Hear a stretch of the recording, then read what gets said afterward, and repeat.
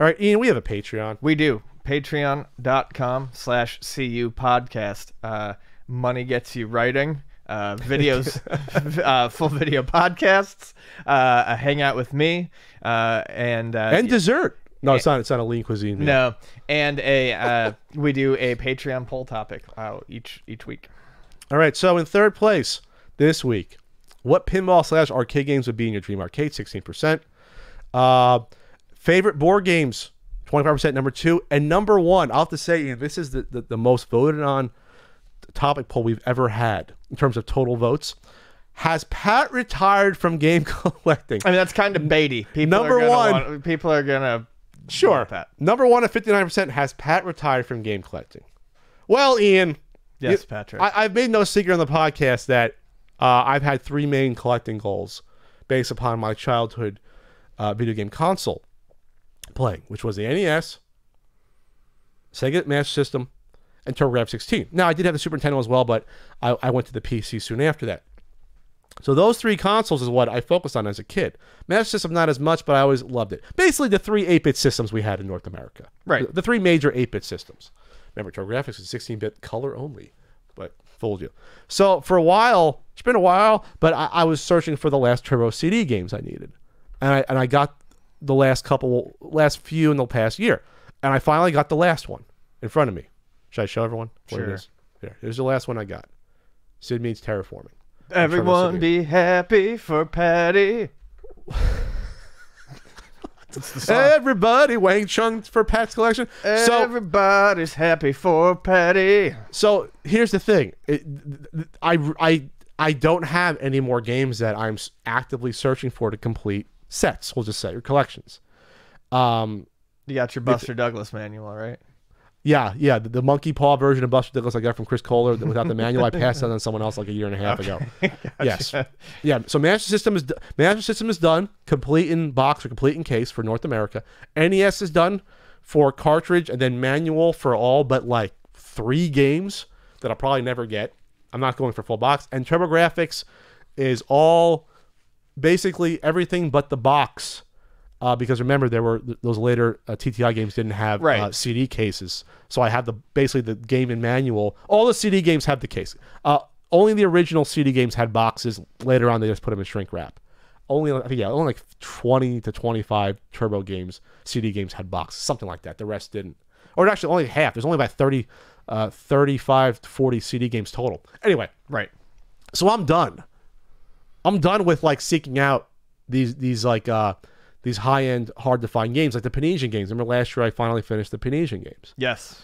And while I'm spending a good amount of money getting these last games, I'm not going to find a game like this in the wild. Yeah, I can try to get like a buy it now off eBay, but hell, my copy, I believe, was a snipe off eBay that someone put on, and someone got and they flipped it a few months later, then Pat has to pay the upcharge on.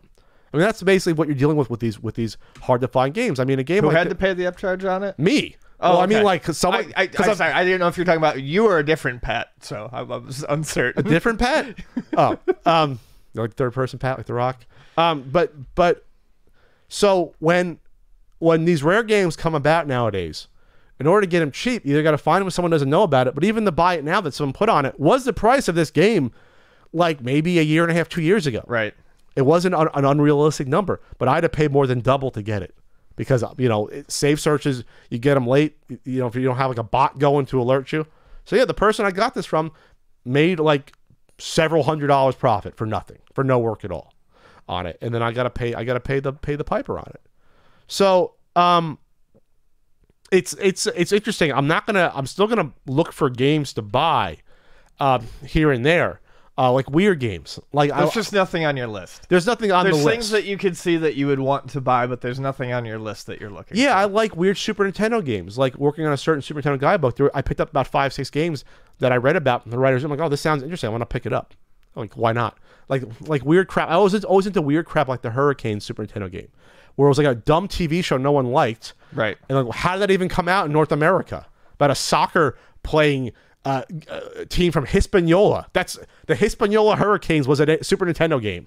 I see that in Europe, but not here. So stuff like that, I'll still like be like, okay, that's interesting. I'll pick it up. I'll still look like interesting PC games, but I'm not trying to complete any more sets. Like the sets is done.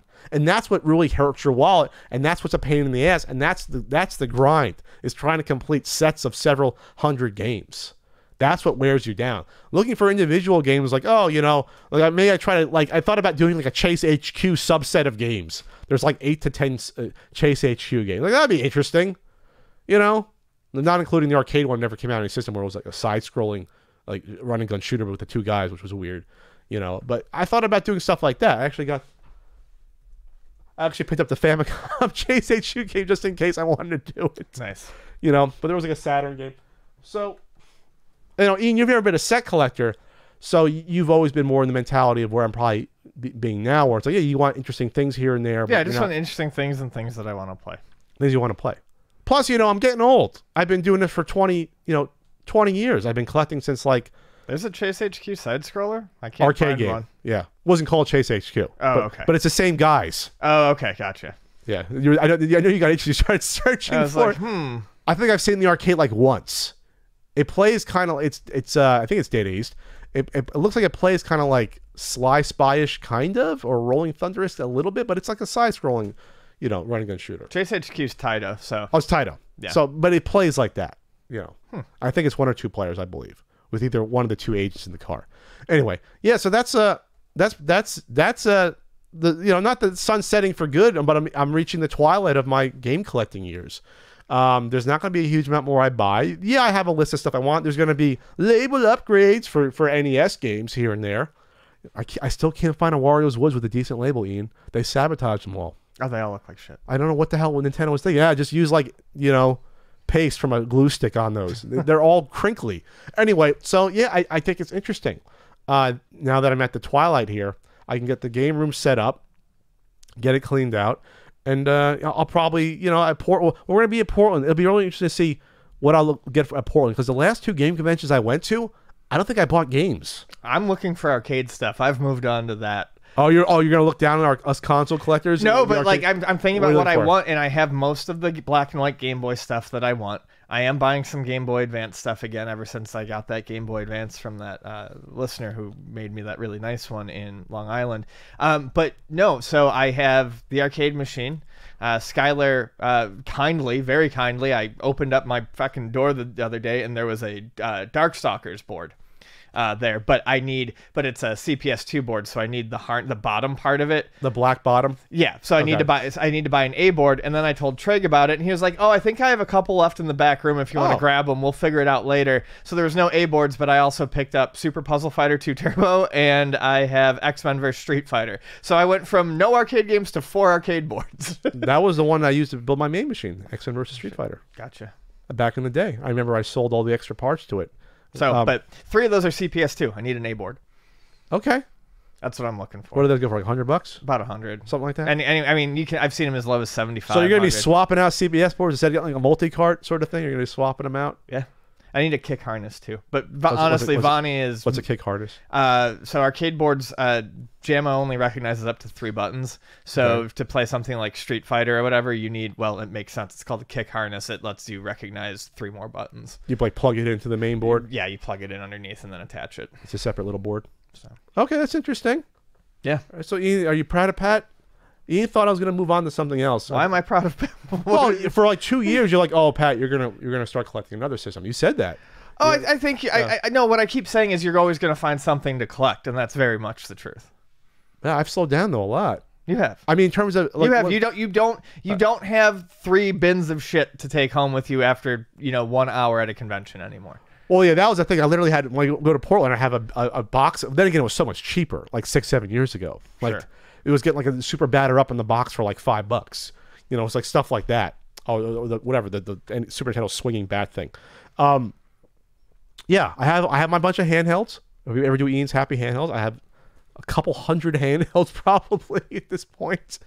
And yeah, I'm just maturing. It used to be that I would be constantly looking on eBay for games to buy, and now it's just like when it's like a weird whim or looking for this. Like even for this, like I look every couple of months. It was almost like serendipitous that I found this for sale. It was a buy it now, and I did an offer and got it cheaper, thankfully. on it because it's more than I want to spend on it. And that's the thing. If you look at the money I've been spending, it goes up and up when you try to finish a set because it's so expensive. But the volume of games I bought the past year, I don't think I bought more than 10 games, 12 games the past year. I just don't think I have. That includes going to conventions and picking up one or two weird ones I see, like that weird Genesis Magic game, you know, things like that, or that one where you fight poachers, the brawler, you fight poachers. Growl. Yeah, stuff like that. I'm like, oh, that's pretty cool. It's an interesting. So that's what's gonna like attract me more and more is things like that, or getting like the plush, like Luigi Mario plush down there. I found at a convention, the updated plush right there, stuff like that. Like that's the stuff I'm looking for, like the weird toys or like the weird those those Nintendo playing card giveaway things that Frank gave me last year, that were the giveaway from what the hell was it? You know, things like that. So anyway, yeah, you're not proud of Pat for. I'm proud of you. I'm proud of you. It's on a celebration. You should have those little pop things in the air. Woo!